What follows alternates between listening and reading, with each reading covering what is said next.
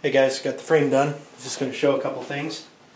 This main frame here is vibration mounted, so it's got some rubber grommets down here that keep the frame kind of loose from the main booms, but it's still very, very stiff, so it should give good control.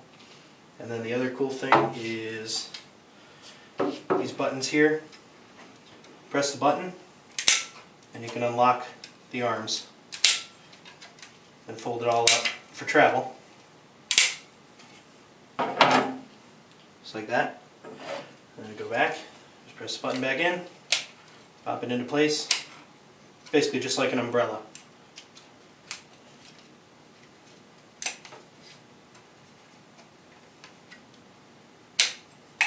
And they lock into place.